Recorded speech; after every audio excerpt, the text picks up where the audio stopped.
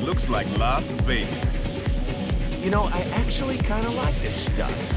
2021 is almost over, but before we could go into 2022, we have to look back at the year and celebrate. Celebrate with the official Z-Man Show Game of the Year Awards. That's right, thank you everybody. Cheers, cheers. Before we get into the list, I have to let you know, I did not play every new game that came out this year. And to be honest with you, a lot of the games I was looking forward to in 2021 ended up being kind of underwhelming to me. But hey, today I found 5 excellent games that you should play, plus one remake that I want to give a shout out to.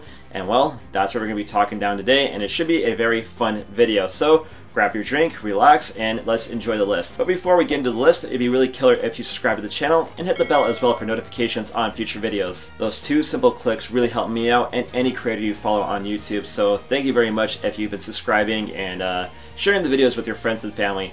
So with that said, let's get into the list. But first with a remake that I really want to give out a shout out to, and it's more fun than A Barrel of Monkeys. It felt like 2021 had a lot of older titles coming back, be it ports, remasters, or remakes. Some of them were pretty solid, others not so much. Thankfully, Super Monkey Ball Banana Mania is really solid.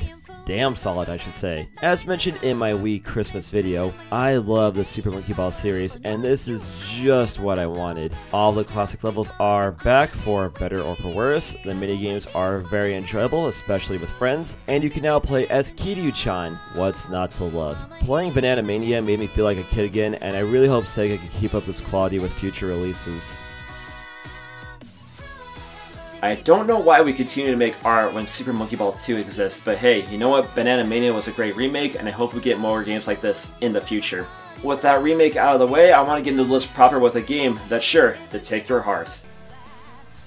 I think this title fell by the wayside as it did release pretty early in the year, and it is a Musou game which tends to get a bad rep in the States, which is a shame as Persona 5 Strikers is so much more than a button mashing hack and slasher. Koei Tecmo beautifully blended in the Musou formula with Persona elements in a way that doesn't feel like a gimmick, but instead giving new life into the Musou formula. And if you're just here for the plot, the Phantom Thieves are as likable as ever, and you get more time with them, and that's always nice. And if nothing else, you get to explore Japan in a time where, well, it's kind of hard to explore Japan. For me, Persona 5 Strikers is one of the best Musou games, and one you owe yourself to play if you like the Shin Megami Tensei series, or just good brawlers in general, or good games in general for that matter.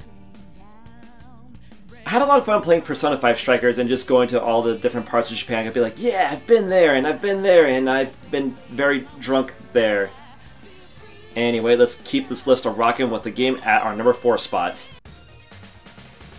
Metroid Dread, getting that Metroid bread. This is what the series needed. Metroid Dread plays like an old school brutal 2D action game, but has a lot of modern concessions to make it easier for newer players to get into. What I think Metroid Dread excels at is being a good pick up and play game. Whether you're putting 5 minutes or 5 hours into Metroid Dread, it's so easy to get lost and just start blasting things because it's so fast and so responsive. And the level design here, top notch. I feel like really hardcore gamers got a lot out of it just showing off and trying to speedrun the game. And if you're just a casual gamer, well, it's just fun to walk around and blast stuff.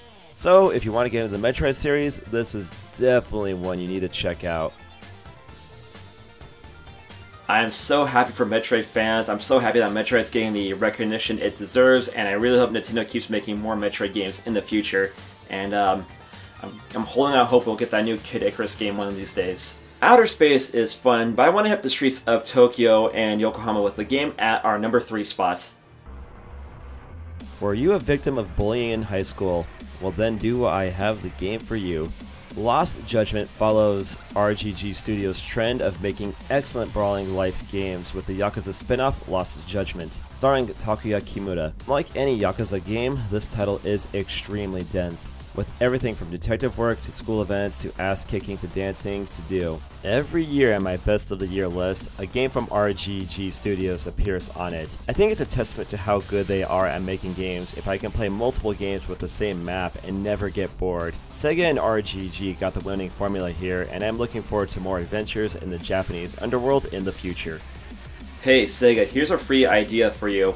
Make a Sakura Wars game like Yakuza, or better yet, make a Cowboy Bebop game like Yakuza, or Berserk like Yakuza, and you will print freaking money with that bullshit. As much as I like Shinjuku and Yokohama, my home away from home is Shibuya, and that's the game at our number 2 spots.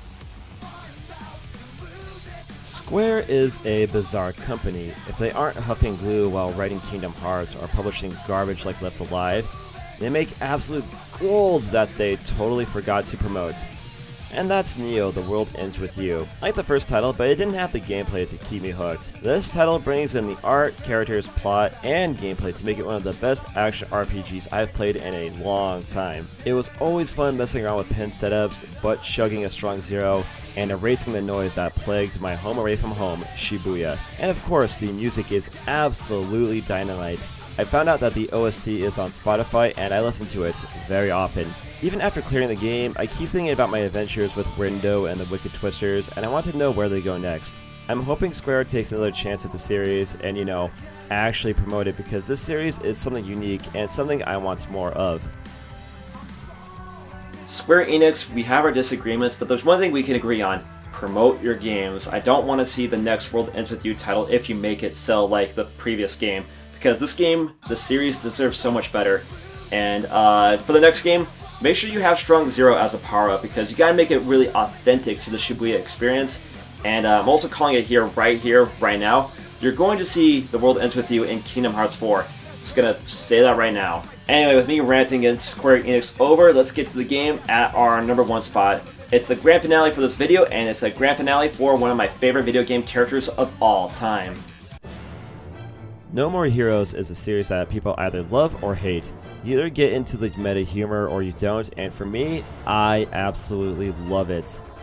No More Heroes 3 was what I wanted for the grand finale of Travis Touchdown's story. Total insanity. I like that the game keeps throwing weird shit at you to keep you on your toes, and the cutscenes either made me laugh really hard or made me start wiping away my tears. And I think the series knows that the gameplay can get really repetitive, so it mixes in just enough new gameplay to cleanse the palate without feeling like it's overstaying its welcome. I know some publications blasted 3 for the technical performance on the Switch, but I actually think it adds to the surrealness to the game. To me, No More Heroes 3 is the definition of punk, doing whatever the hell it feels like without any worry of what others think of it. And that's No More Heroes 3. It's funny, it's violent, it's heart-wrecking, and it's awesome. And I couldn't have asked for a better conclusion to Travis' story, and I couldn't ask for a better game for 2021. I love the No More Heroes series. It really resonated with me, and I really had a good time playing No More Heroes 3, and I really hope we see more of Travis Touchdown in the future. Even if it's not his own game, just seeing more of him is always a good thing. And with that out of the way, the list is finished, and I hope you enjoyed it as much as I enjoyed my beverage. Just some real talk here. I know 2021 has been kind of a transitional year. I know some people it's gotten better, some people it's gotten worse.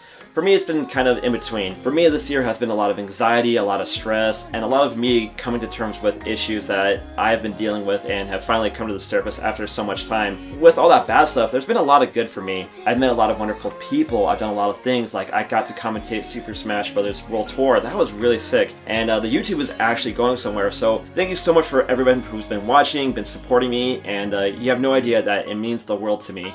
So thank you. Grab your drink, and let's go into 2022 with nothing but good vibes and positivity.